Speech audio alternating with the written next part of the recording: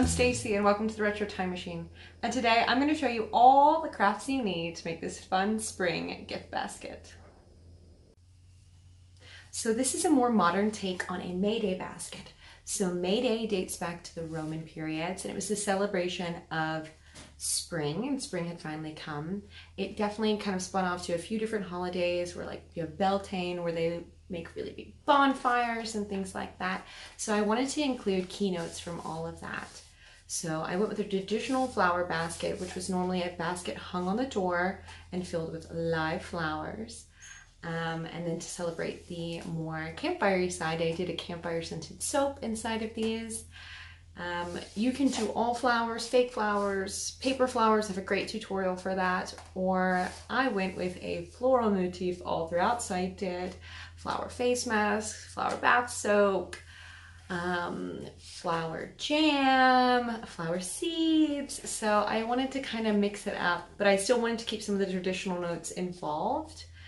And this can be a gift for anyone, for spring, for birthday, for Mother's Day, for May Day. There are lots of ways that you can repurpose this.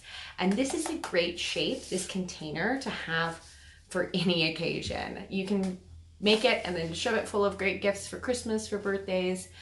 And it takes like 3 seconds to make. So if you forgot, you can definitely make this for a really quick birthday. Like, oh my gosh, I gotta go. So I hope you guys really enjoy this video and let me know what you put in your May Day basket below. All right, guys, take care and God bless. To make the paper cone baskets, I used a low heat glow stick, a 12 by 12 sheet of double-sided paper, and 18 inches of twine of any color, and a hole punch of some kind. When using double-sided paper, you want the inside to face you. So when you curve in those cone shapes, you get the design on the outside of the paper.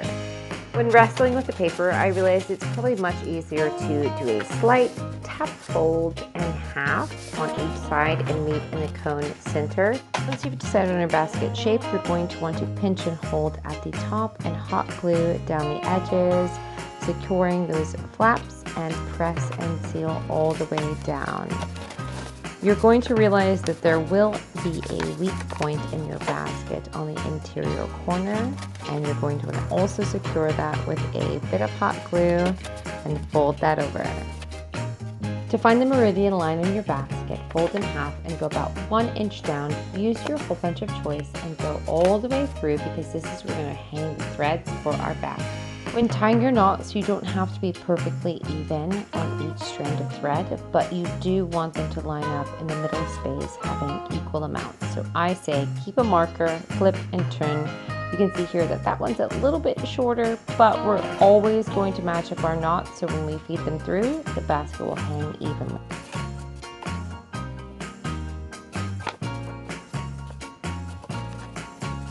Once you push your knots on through to the other side, carefully pull them all the way through, making sure to use that knot marker as an end cap. This is why I like a low heat glue gun for this craft, because you're going to be touching and tapping those excess strings down. Move on to the other side and repeat the process where you punch that little knot through. It's a great marker to have when you're trying to secure these down. Pull up and hot glue them down. Be very, very careful if you're using a hot one, because it can burn. To make my favorite at-home bath soak and scrub, I like to use a bunch of different Epsom salts, bath and massage oil, and most of this I find at TJ Maxx, Marshalls, or Home Goods. I am a bargain shopper. So I'm using rose-based Epsom salts for an anti-inflammatory purpose. I'm using a 1 cup measurement for 3 scoops of each. I'm using the elderberry for healthy skin. It's also tinted with lemon and sage to uplift the mood. And I will also be using a hemp-based Epsom salt for moisture, and with a tint of thyme and bergamot to open the mind. So here I'm adding in 3 tablespoons of dried lavender flower, mixing that in nice and thoroughly, and 3 tablespoons of a massage oil. This one is sandalwood, just to add a bit more moisture and relax to the bath.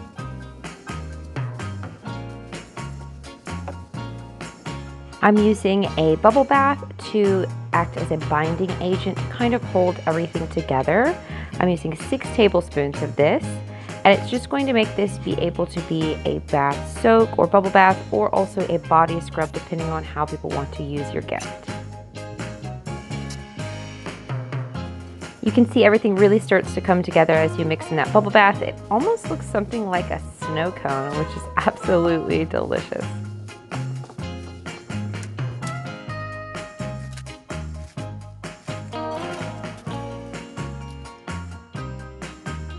Now when filling your basket, you're going to want to put anything that needs to remain flat in first so it can lay along the back of the basket. Then you're going to want to put in any live flowers. I would recommend putting the heavier items in the bottom so the weight is evenly distributed, and then just pack and play with different positionings and different items of your choice. And you could always top with some tissue paper for some added wow factor. I hope you enjoyed this quick little gift basket craft and have an amazing May Day, you guys.